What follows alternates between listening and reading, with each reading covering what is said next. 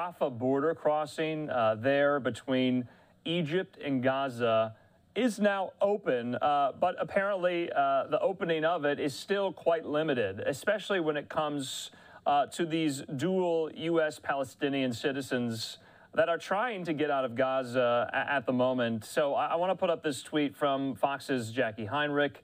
She says this, and she's quoting Matthew Miller at the State Department. She says, Matthew Miller says, "We're not making any concessions to them regarding what Hamas is getting in return for allowing foreign nationals to leave Gaza." Also, Trey Yingst confirming that Americans who departed Gaza today include one aid worker from Doctors Without Borders, two aid workers from Catholic Relief Society, two aid workers from Palestinian Children's Relief Fund, and Trey was awaiting word on whether they were dual nationals using other passports. So let's talk about all of this right now. We want to be joined here on Live Now from Fox with our friend Matthew Shoemaker, former intelligence officer and congressional candidate in North Carolina. He joins me. Matthew, good to see you again. I wanted to bring you on as well today because this is now where the Hamas-Israel war, at least this big news headline today, has now moved and centered and focused. We're not talking about the hostages Hamas took on October the 7th. More than 200 still remain in the custody of Hamas terrorists spread throughout Gaza. We're talking about possibly dual, American citizens who are stuck in the Gaza Strip, who want to get out of the Gaza Strip because it's being bombarded by Israeli forces right now as they root out Hamas targets. But it doesn't seem like U.S. citizens can cross at the Rafah border crossing. It seems like still for U.S. citizens, that is a very difficult task at the moment. The State Department says they will not be releasing information on whether the Americans who got out already today were dual passport holders or using a non-U.S. passport. So the border crossing may be open, to other foreign nationals, but to U.S. citizens, not so much. What does that say? Andrew, thanks for having me on and good to see you again. The very nature that the State Department spokesman had to say that there were no concessions made to Hamas tells me that he and the State Department and the Biden administration are in a bad situation to begin with, that he even needs to say that. And from the perspective of letting foreigners out, let alone Americans, Hamas has no interest whatsoever in seeing people safe or saved. Remember, this is an organization that uses people as human shields as a way to further their political ideology. So the fact that the Biden administration is focusing on trying to get dual citizens out at this point in time, as you mentioned, they're not even worried about the hostages, the Israeli hostages that Hamas took. They're just trying to get other people out. The priorities from this administration are absolutely astounding. Okay, and just to kind of go deeper into what Matthew Miller was saying there at the State Department, he said this: an initial group of foreign nationals, including U.S. citizens, departed Gaza through Rafah today. We expect exits of U.S. citizens and foreign nationals to continue over the next several days. He went on to say there are around 400 Americans in Gaza with whom we are in communication who have expressed a desire to leave. They have family members as well who have expressed a desire to leave. The total numbers around 1,000 people we're talking about, Matthew, who want to get out of Gaza, who have some connection. They're either dual citizens or actually full citizens of the United States. Matthew Miller went on to say, and you can count both American citizens and their family members. We're going to give them specific instructions over the next few days about where to go. So we're almost a month into this, Matthew, and just now, we're talking about, our people who are stuck in Gaza there, who want to get out through the Rafah border crossing over into Egypt and possibly on elsewhere. Just now, these negotiations are happening. Why do you think it took so long for the Biden administration, other regional partners, to get this border crossing open? Why has Egypt, been so obstinate about getting this done, and especially about, Palestinian refugees in and among themselves? They're very resistant to letting any Palestinians in through that border crossing.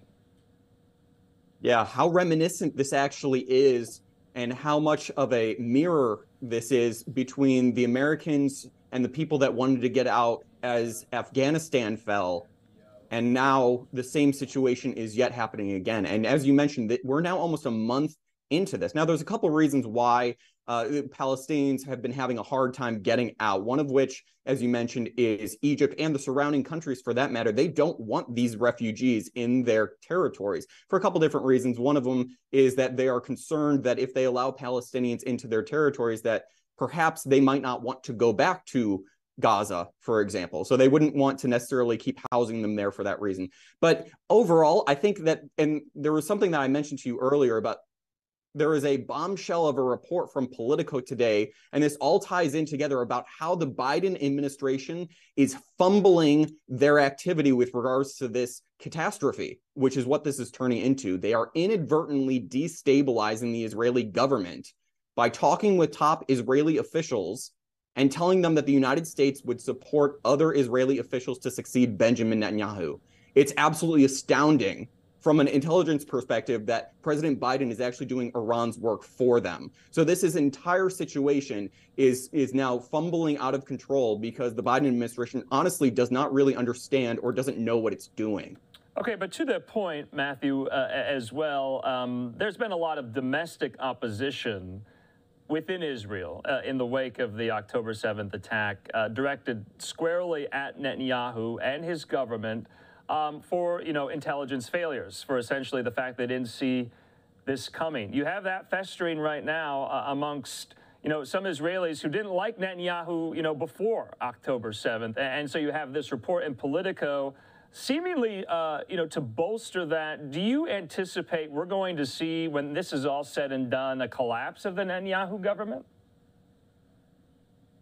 So internal Israeli politics is certainly one thing. And any administration would want to at least get a handle on how internal Israeli politics is working. That's only smart to do. The problem that the Biden administration is falling into is that they are now stepping into the situation itself and actively telling these senior Israeli officials that the United States might support them if they became prime minister.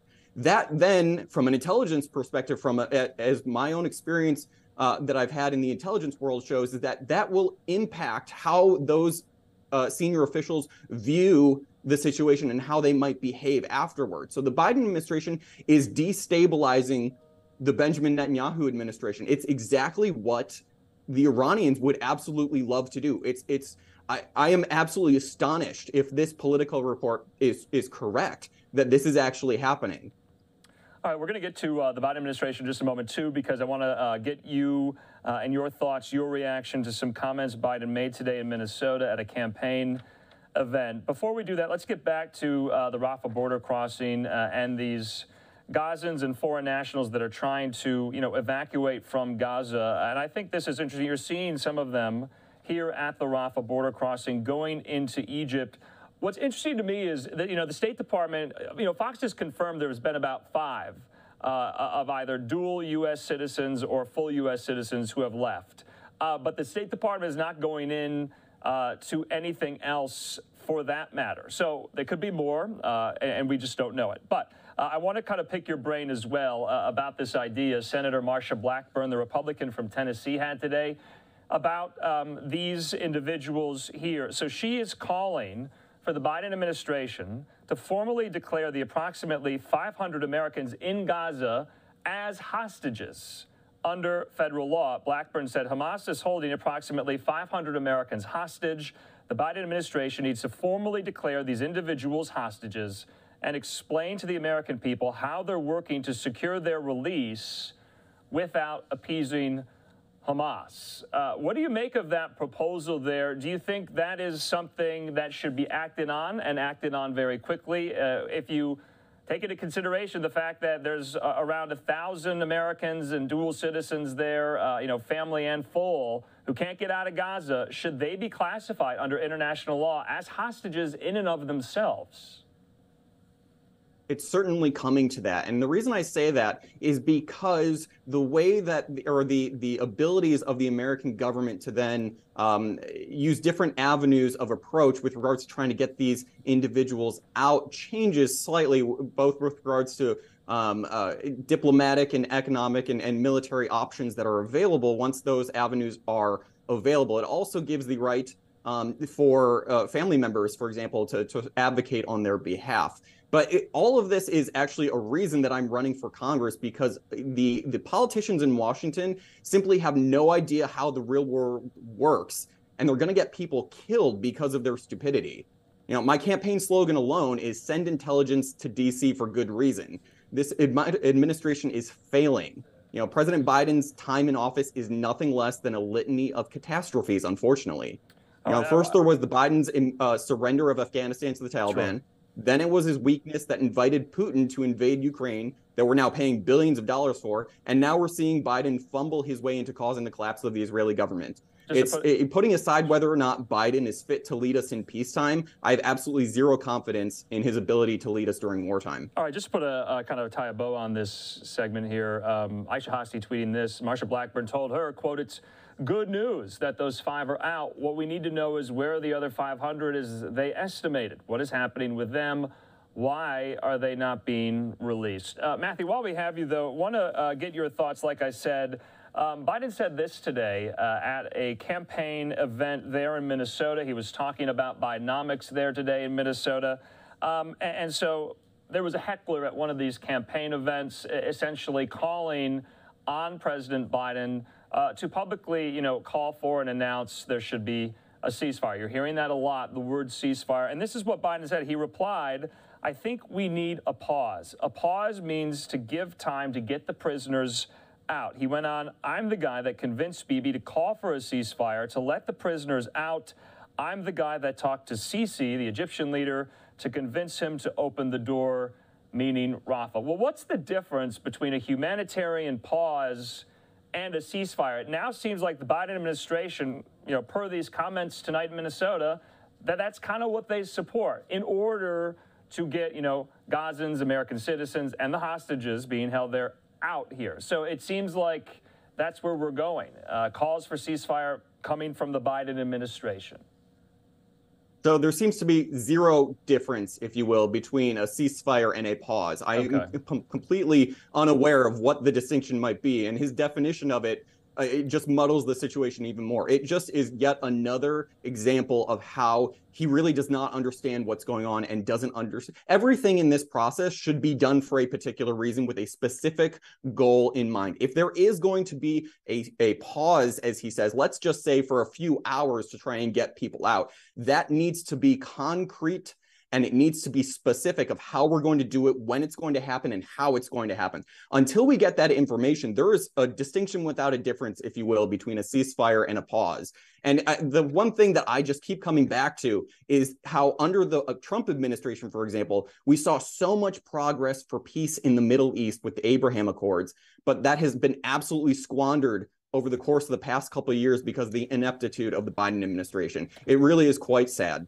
Okay, so, and you know, the Abraham Accords are so interesting. We're going to be speaking about that a little bit later on this week. I have questions about, you know, whether or not, you know, the Abraham Accords right now are fragile. You know, is the rope holding them together fraying at the moment? And you got as well the Saudi Arabia-Israeli normalization deal that's been put on pause, the talks that are being brokered by the United States in the wake of the October 7th attack. But to Biden's remarks here, he says, "I'm the guy that convinced Bibi to call for a ceasefire to let the prisoners out."